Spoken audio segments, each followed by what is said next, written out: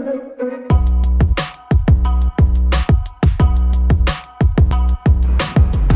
Assalamualaikum warahmatullahi wabarakatuh.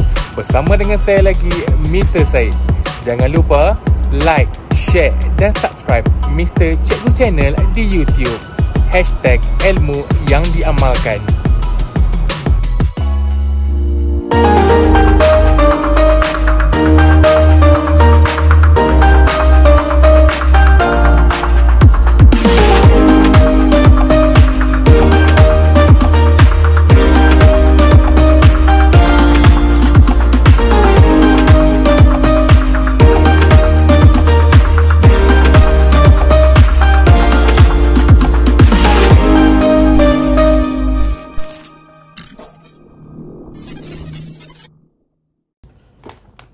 Okay kids, today our lesson is about nouns. Nouns is kata nama. Common nouns is kata nama am.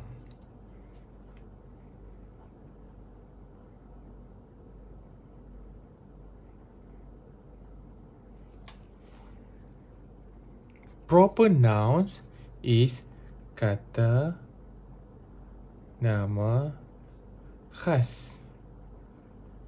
Okay.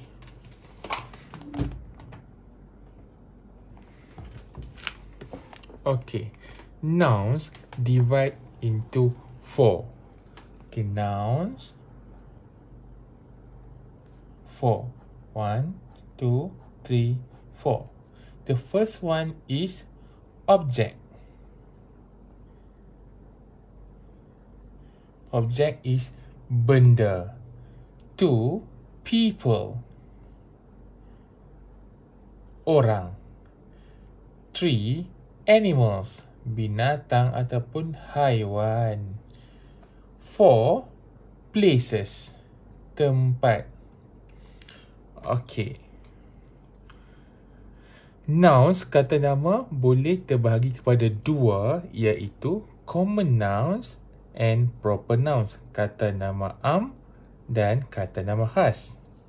Common nouns refer to general things without specific names.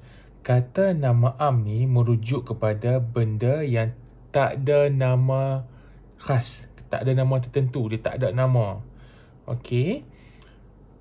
The first letter of common nouns start with small letter. Okay, kata nama am ni bermula dengan huruf kecil. Bermula dengan huruf kecil.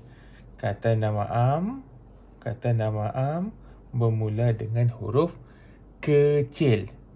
This is common nouns. Contohnya, monkey, monyet, computer, stadium, sister. Okey, tengok kata nama am bermula dengan huruf kecil. Okey, monkey merujuk kepada animals, haiwan. Komputer merujuk kepada objek. Stadium merujuk kepada tempat. Sister merujuk kepada people. Okay, now we look at proper nouns. Proper nouns refer specifically to animals, objects, people and things. Dia pun merujuk kepada haiwan, benda, orang dan benda.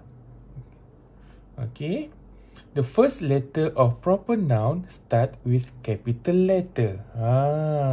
Kalau nak kenal kata nama khas, huruf di depan dia bermula dengan huruf besar. Example, Putrajaya merujuk pada tempat. Okay. Place kat sini. Okay. Mentos merujuk kepada benda. Mentos yang dalam tu gula-gula kan, tapi nama dia Mentos.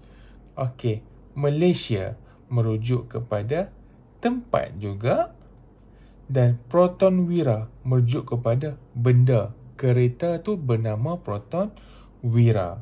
Okay. So you remember about common nouns and proper nouns. Benda yang kamu kena ingat, kalau proper nouns, benda tu perkataan tu mesti bermula dengan huruf besar, capital letter. Okay, so we look at exercise A. Underline the correct answers.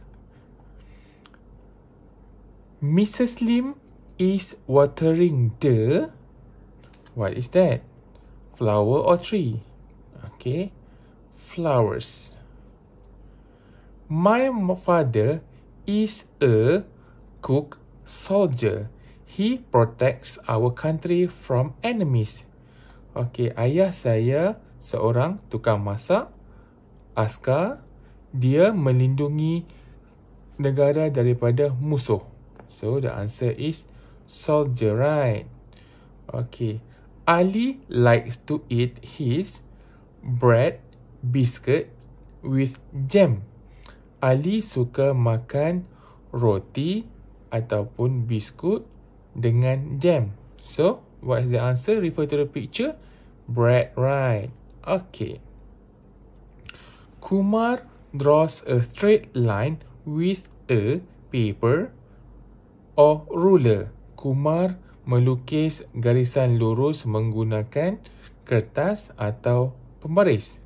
Mestilah pembaris kan?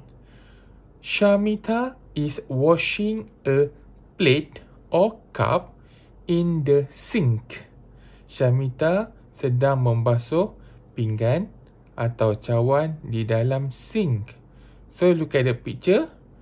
Is it plate or cup? Plate. Okay. Sandra is sitting on a chair or desk. Sandra sedang duduk di atas apa ni? Okay, of course, chair.